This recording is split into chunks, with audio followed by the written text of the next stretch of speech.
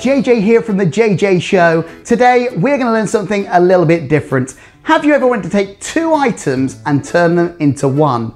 Well, today we're going to show you exactly how to do that. Check this out.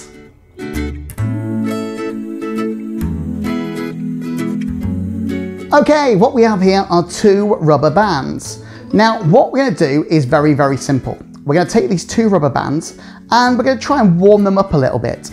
As you give them a little stretch, the rubber begins to warm and gets nice and warm. And what you need to do is just give them a little bit more of a stretch. There we go. Now once we've done that, we're going to take these rubber bands and I'm just going to form them into my hand like so.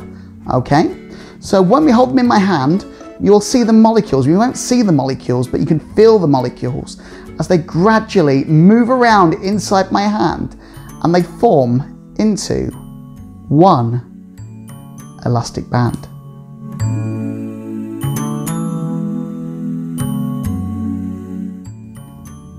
Okay, to do the two rubber bands to one is very simple. What you do is you take your rubber band and you're going to just fold it in half basically. So you've got like a little bow. You hold the bow between your thumb and your middle finger. You take your thumb, you insert your thumb in this side, and I insert I'll use my index finger in this side here. Now, when you hold the band like that, it will look like two rubber bands. When you close this end and open this end, it will also look like two rubber bands. As you'll see, the fold just moves up and down the rubber band. So it looks like you're actually holding two rubber bands. Now to form them together, all I do while I'm doing this is just give them a little stretch, talk about the molecules of the band. As it gets warmer and warmer, you can actually make it reform into something else or make it form as one. So as you take the band, I release the band here like this. It goes inside my hand.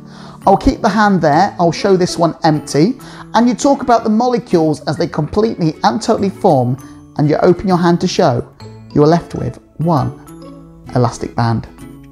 Well guys, that does bring us to the end of our two rubber bands to one. It takes a little bit of practice, just making sure you can get that really convincing at the very end. Once you've done that, you'll be absolutely fine. If you haven't done so already, give us a like, subscribe below, and we'll make the magic happen.